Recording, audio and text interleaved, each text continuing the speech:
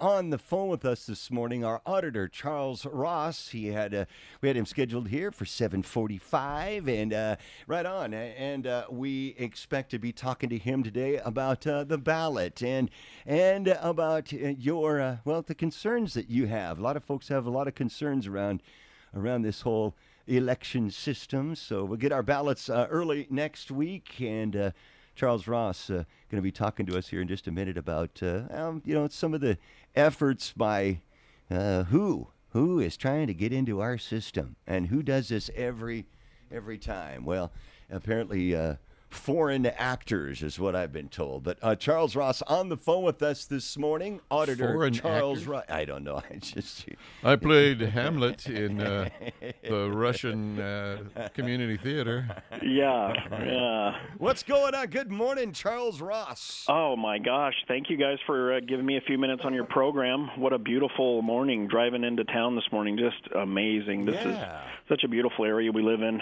It is indeed, Charles. Good to have you.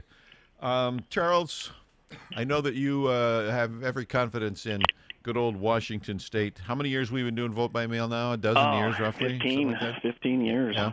But not everybody has, sir. Right.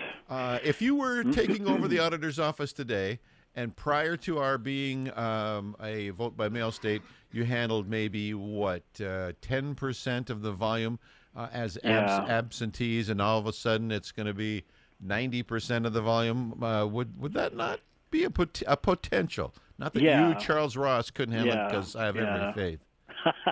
Well, thanks. Remember back, one of our biggest, most recent, and, we only know the world from our own viewpoint usually, but when you think back to the Dino Rossi, kind of debacle in Seattle, King County, it was driven out of large part by the fact that they were conducting two styles of elections. They were doing, kind of a hybrid vote by mail, lots of absentee ballots, and they were conducting vote by mail, and they had poll sites going at the same time. It just massively increases the amount of opportunity for error. So I would not want to be doing that. I, as an American voter, fear some of the stories I hear as a guy who has learned a lot more about elections sitting in this chair for the last, 5 years. Some of the stuff I hear just scares me to death. I mean, I just think I don't even understand how you conduct an election when you're not even sure how many voters you have at any given time. I understand the fact that you can have way more ballots out in the world than you have voters, as long as you have a system that knows there's only one ballot per voter. So some of these states, I sure as heck hope they are very vigilant in watching what's going on. And, and it's so hard, you guys. I mean, you know me. I'm always defending the way Washington does it. Us and 5 other states lead this whole arena by vote by mail exclusively, and it's almost perfect. It really is. But some of these other things, I don't know. You probably know more about it than I do, reading the stories. I constantly see, I got 3 ballots, and they're all, 2 of them. What kind of safeguards are out there if I get 2 ballots or 3 ballots? You just talked a little bit about it. I mean, here in this state, we who do elections kind of take that shock and awe that people have when they say, "What, a person got 6 ballots, or they had access to 6 ballots." Now, remember, the ballots that you produce in this state, like if we're sending you a ballot, we just did a bunch yesterday for people who were moving, and the snowbird population here in Yakima is very large, right? And so people are very nervous this year. So historically, these people take off right about now. They get down to their place in Arizona. Their mail is forwarded. It's one of the reasons why we do forward ballots in the state, because of our Arizona population. The ballot hits your house in, Terrace Heights.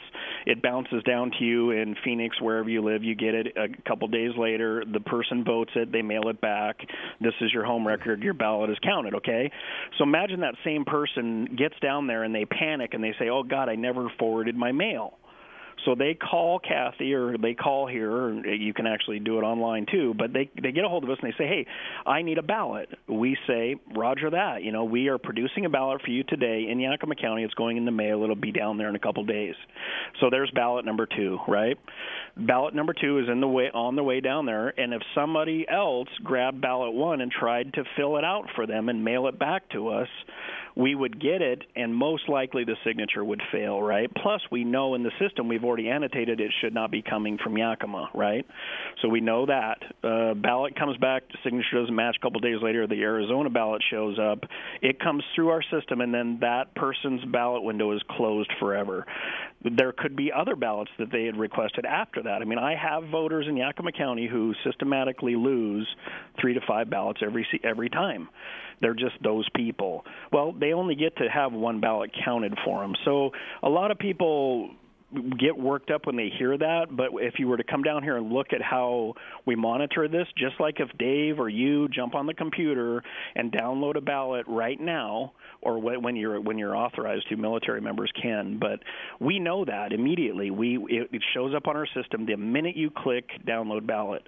We know you did that.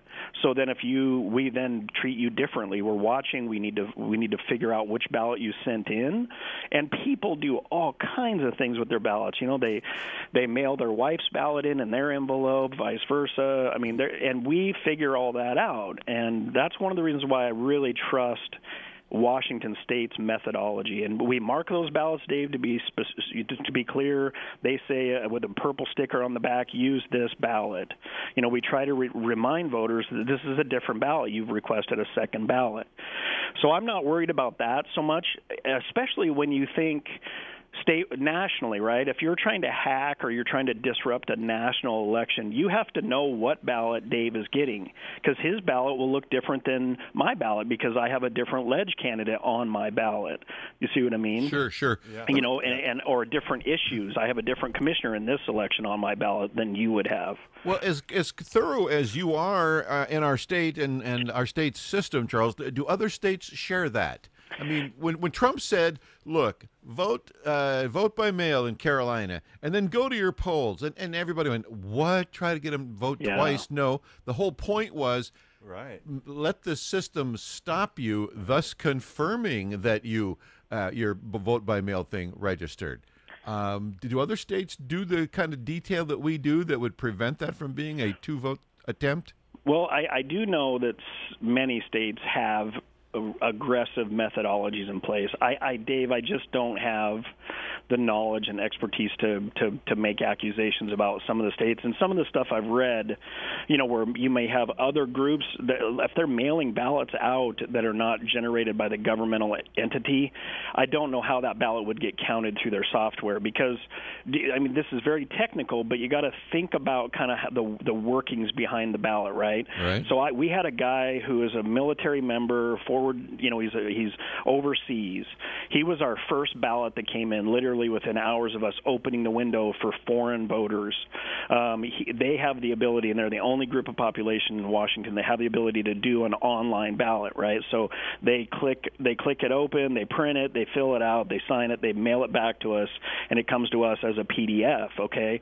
We get that email from them. We convert it into a real ballot, the same one that you get at your house. We then duplicate it, where 2 people sit down and they reproduce that ballot on a countable ballot that goes into our counting system. And then we know the guy from New Zealand is now voted. His window's closed. His ballot is through the machine. You see what I mean? Yep. But it's not just his downloaded ballot. It's put on one of our secure ballots.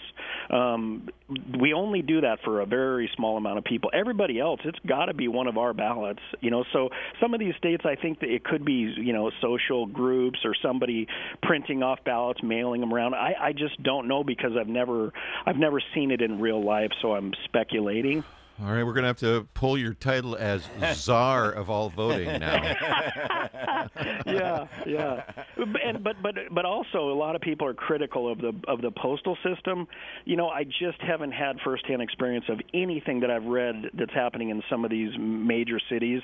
And life's probably different in a big metro city, right? Yes. But here we have not had any problems with the post office, other than when the voter doesn't realize that they're sticking their ballot in a blue box that's already been picked up the day of election or the day before, and then it's going to get postmarked too late. So if you're within 1 or 2 days of the election, put it in the red box, right?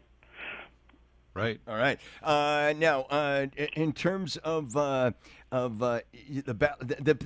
foreign actors, I said, trying to get into the system. I mean, what's going on there? And tell us about that. Yeah. So this is the Super Bowl of elections in the world, right? I mean, I think every foreign actor in the world is focused on trying to disrupt this election.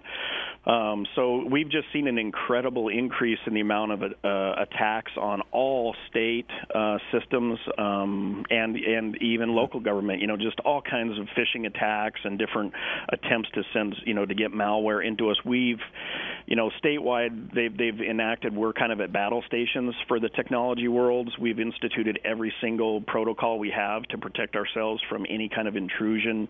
The Secretary of State has said over and over that her system and the voting system has remained unpenetrated, and they're working diligently. They brought in national level, FBI level folks to help monitor and constantly address what's going on. So that made me kind of feel good, but it's just the way of the world nowadays. Yeah. Every foreign actor, a lot of this is suspected out of Russia, same things that intruded the banks, So, we're under attack. We knew we would be. I give the Secretary of State a lot of credit for her techno team and the people out of Microsoft. I mean, they're dealing directly with the engineers and safety officers in Microsoft. So we're doing everything we can, and we're doing okay so far. Good. Okay, one last question for you. You got about a minute and a half left. Okay. We got a listener that says, what's being done to prevent King County from finding 1,400 mail-in ballots and getting them added during a recount of previously counted votes and then stealing another election like they did from Dino Rossi? That system that you just kind of explained would prevent that, right? It would. True. I mean, however, if we've been through this once with Wapato. If you discover ballots that are legitimate and should have been counted, the rules say you must count those ballots. I don't think the Dino Rossi thing would ever happen again in King County the way it happened. Yeah. Now, if it came down to 5 votes making a difference on a massive election, like say the gubernatorial election again, that thing's going to end up in court, which is one of the reasons why I firmly, strongly advocate that they seat the Supreme Court justice as soon as humanly possible, because there will be states that will end up in lawsuit territory over their results. Yep. I don't know how it can't happen, and doing it with a divided court would be insane. Beautiful. Great. How often do you guys dump the drop-off box? Oh, yeah. Well, we never dump them, Dave. We never dump them. All right. How often do you take them across the street and enter them into the system? We are in and out of those things weekly. The one across the street sometimes daily when we get close to elections. And anybody who goes to a red box at a town hall, and if the town hall, hopefully if it's full, call us. We're coming out. But we've stepped up our clean outs that we're doing, our sweeps. So we anticipate a lot of people using them. So we're going to be out there twice as much.